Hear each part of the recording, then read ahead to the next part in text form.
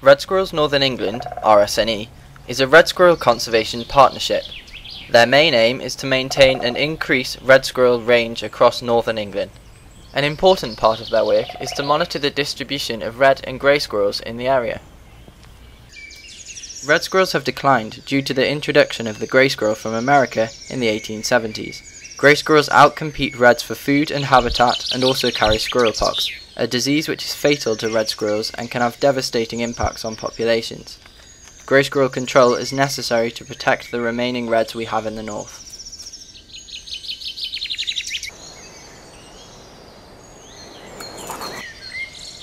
RSNE employ a ranger team across the project area, who carry out grey squirrel control in a strategic manner, working with landowners to carry out landscape-scale conservation.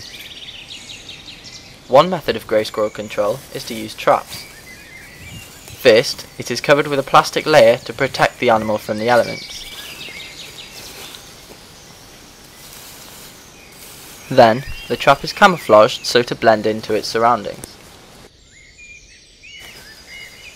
Maize and other seeds are used for bait.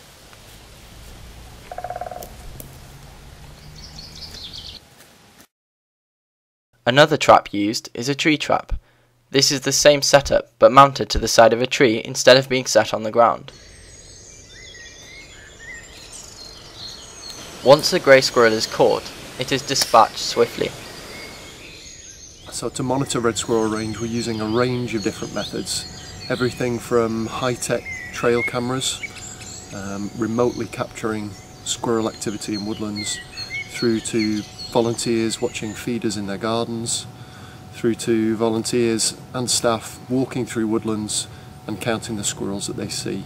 So we're using a range of different standardised methods that are applied in the same way, the same time, across at least 250 different woodlands.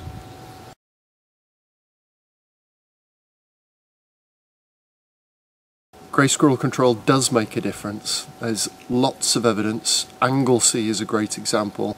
All the evidence, all the monitoring information there shows a steady replacement of grey squirrels with red squirrels as the control work there has an impact. So we've now got Anglesey back to being a red squirrel island. There is community involvement right across the RSNE project. Representatives give talks, educating people on how they can get involved in saving the red squirrel. Without the essential work of community volunteers, there would be no red squirrels left for us to save.